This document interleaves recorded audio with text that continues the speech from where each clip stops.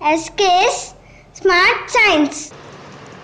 Hello everyone, this is Sankirtana, MSc B.Ed. Welcome to SK Smart Science. This video is for 3rd grade to 5th grade students. This video helps them to better understand and remember the process of germination. So let's start our first topic, growing of a seed into a new plant, which is also called as germination process. To better understand the germination process, I have divided into few chapters. So the first chapter is a seed. This is the diagram of a seed. So in this chapter, you are going to learn about what is a seed, what are the favorable conditions of a seed, and third, classification of a seed. So let's go with our first topic, what is a seed?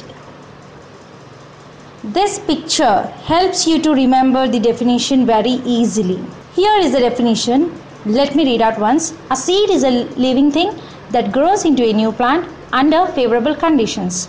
This is a seed. The seed is a living thing that grows into a new bean plant. It's a bean seed, so it grows into a new bean plant under favorable conditions. So what are those favorable conditions which are required for a seed to grow into a new plant? There are 5 favorable conditions which helps a seed to grow into a new plant. Those are sunlight, water, sufficient air, nutrients in soil, less competition from other seeds. These are the 5 components or the 5 favorable conditions or 5 factors affecting the seed to grow into a new plant. In the absence of, at least if there is absence of any one from these 5, a seed cannot germinate and it cannot settle and it cannot become a new plant. So these 5 favorable conditions are very important for a seed to grow into a new plant. Now we understood how a seed grows into a new plant. But children, do you know where can we find seeds? Yes, we are talking about the seeds. The chapter is about seeds. So have you ever saw the seeds in your daily life? Yes, of course, you might have saw them. But where did you see? We can find seeds in fruits. Here are some examples given of few fruits in which you can find seeds. These are all seeds present inside the fruits. Here are some examples. And our last topic is classification of a seed. A seed is mainly divided into 2 types based on eating habits. Means we will eat them. Seeds which we eat are called as eatable seeds, and the seeds which we do not eat are called non-eatable seeds. Examples of eatable seeds are rice and pomegranate. Whereas examples of non-eatable fruits are apple and watermelon. This is the first classification of a seed based on eating habits of a seed. And our second classification is based on number of seeds in the fruit. As I showed you in this picture, previous picture, here you can see a single seed here, and here are many seeds, whereas in this case very few seeds. Based on the numbering of the seeds present in those fruits, seeds are divided into 3 categories. First one is one seed fruit. Means in that fruit there will be only one seed.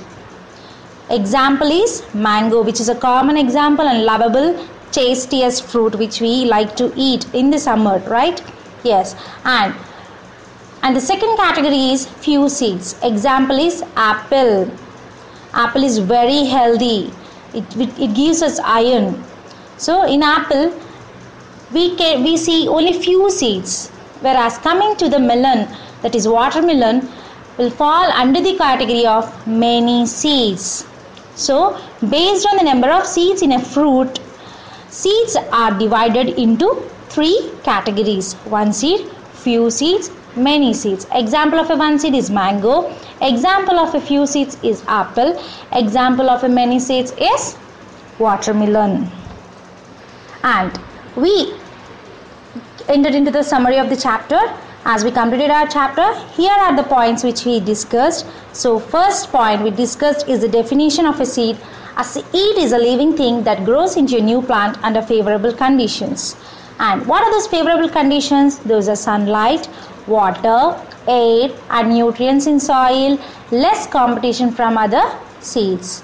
And third point which we discussed is under first classification, seeds are divided into 2 types. First one, edible seeds, example pomegranate. Second category is non-edible seeds, example apple.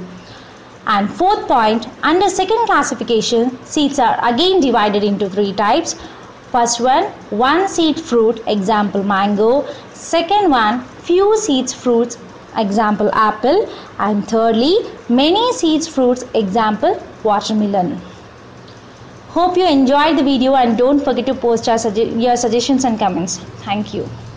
SK's Smart Science.